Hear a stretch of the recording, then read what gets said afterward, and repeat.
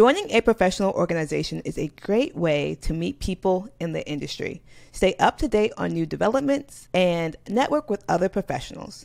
In today's episode, we're going to give you all the facts on how to get that accountability group that is here to help your career in the long run. Hi everybody, it's Samantha and Chanel, and we're back with another episode that you don't want to miss on the Deeper Than Tech podcast, where we talk about how to grow your career in an industry that was not designed with us in mind. Y'all already know. We'll be diving deep into this topic, but before we do, if you're loving this podcast, make sure you go like, share, subscribe, all that good stuff. Let's get started.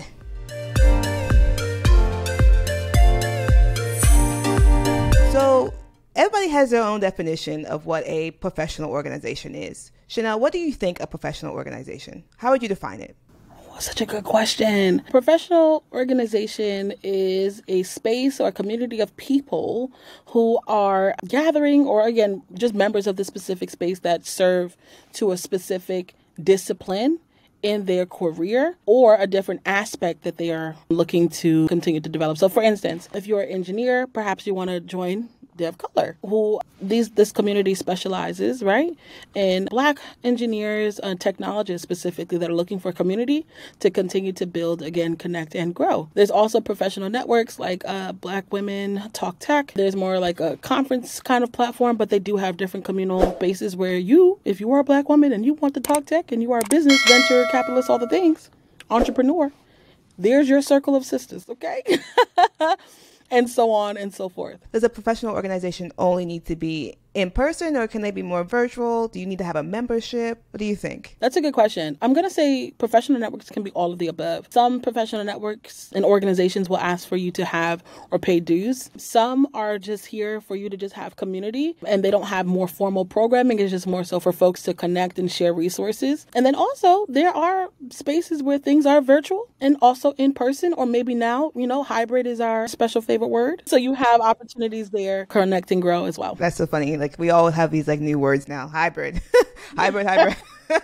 So you mentioned that about DevColor. That's actually how me and Chanel, we met at a DevColor event where there's Black engineers. We get in small groups, and then sometimes they have larger groups where everybody could come together. We met at a dinner. The food was great. Thank you for sponsoring into it.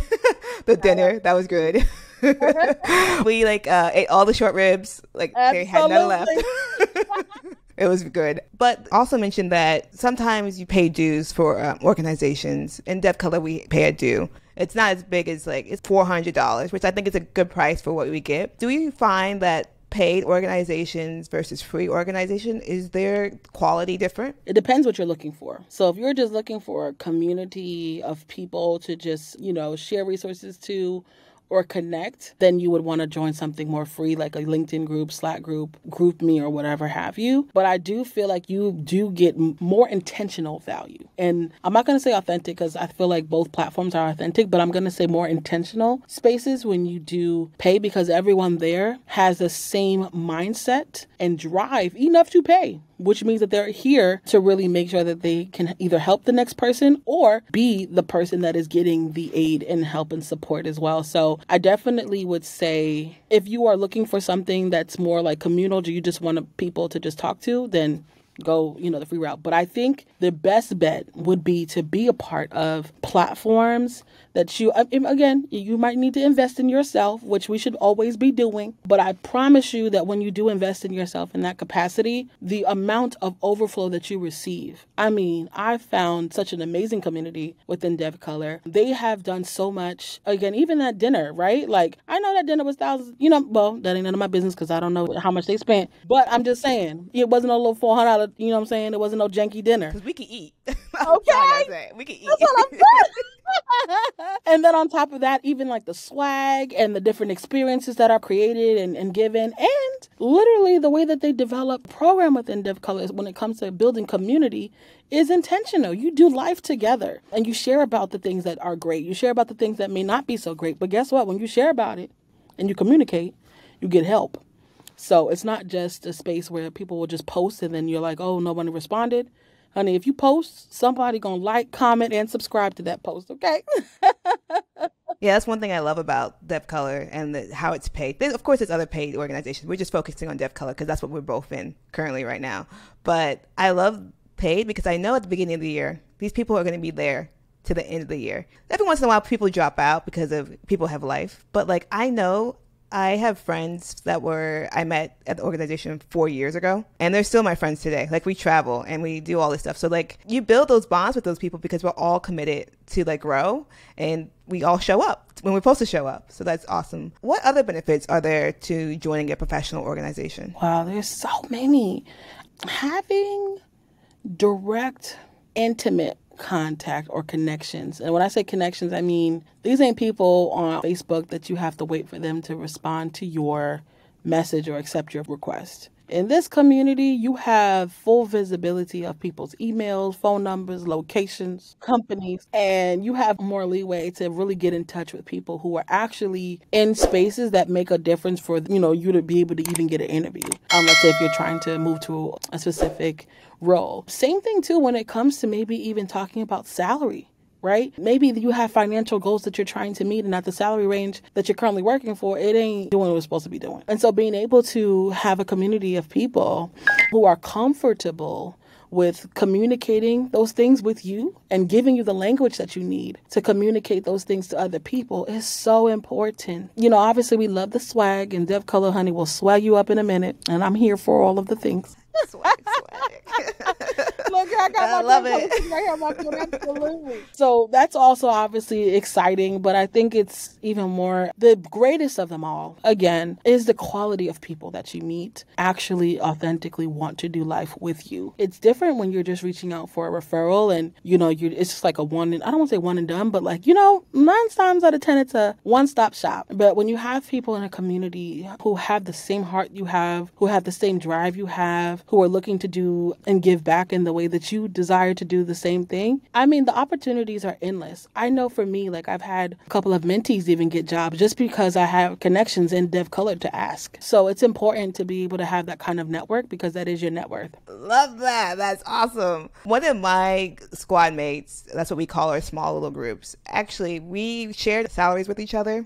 And she was making half of what we were making combined. So we were like, girl, you got to quit your job and get a new job. And she did. And now she makes more money than all of us. So having that support system is so important. I love it. That is so powerful. Yes. So another thing that we take a lot of opportunities from the organization, but how can we make an impact while being part of one? Oh, girl. Man, oh, man. So it's important for us to be able to provide impact. And honestly, the way that we do that is by doing the things that we're just naturally good at. Your natural born gifts, honey. The things that you can do without having to even sweat about it. So I know for me, I love people. I love community. And I love for people to know, I'm a natural born connector. So that's what I'm going to do. So for instance, for me, let me say this too. You're talking about how can I provide impact or value within those organizations? Correct. Okay, yeah. So for me, because that has been a part of my personal brand, now folks will say hey, Chanel, would you mind hosting specific dinners? Hey, Chanel, would you mind being on specific councils or whatever the case may be? And so folks will kind of see that because that's what I live my truth in, right? But let's say you're still trying to find and figure out where your truth lies. Yeah. I think it's important for you to just try something, right? If there's something that you wish you can do in a perfect world and it wasn't anything that you necessarily needed to be paid for or wasn't anything necessarily that you needed to, anything tied to it that you would just love to do in a perfect world and life would be good, you don't have to worry about no bills, lean into that space. If you just love organizing events, be a part of that space and say, hey, do you all need any extra hands with organizing upcoming events?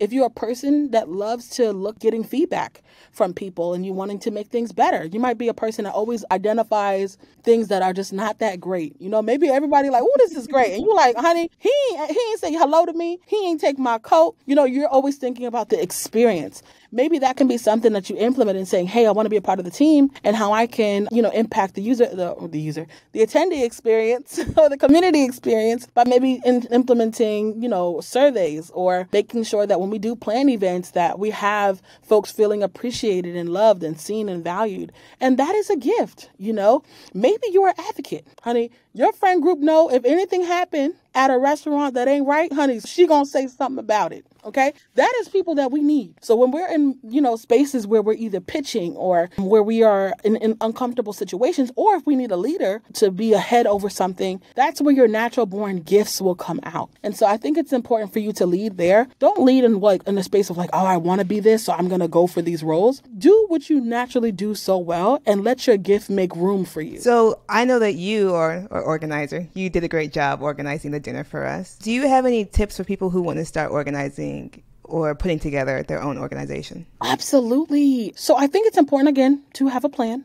Right? I think it's important for you maybe to write down, like, what are the goals that you want to accomplish from said event or said organization? And maybe find 3, like, this organization is going to address 3 things, or this organization is going to make sure that our attendees or our members feel these 3 things, and then build upon that. Maybe point 1 is, I want to make sure people feel seen and heard. So what does that look like? Does that mean you're going to have a community board where you highlight, a spotlight member? Does that mean that you're going to have a newsletter where you ask one member to share their story? Does that mean that you're going to have a specific space maybe on a LinkedIn profile where you shout that person out and you talk about how well they've been doing? So it's important for you to kind of think about that. And then once you figure out exactly what you want to do in order to, again, go back to that specific truth, like that core value of how your organization is going to show up for your members, now you can begin thinking about, okay, how are we going to implement this? Are we going to implement this once a month? Is this going to be twice a month? And then you think it more so in like the strategy of it all. But I think first and foremost, it's important for us to lean in with the planning of it all. Wow, so many great tips in this episode, like why organizations are so great. Thank y'all so much for joining us on the Deeper Than Tech podcast. Until next time, bye.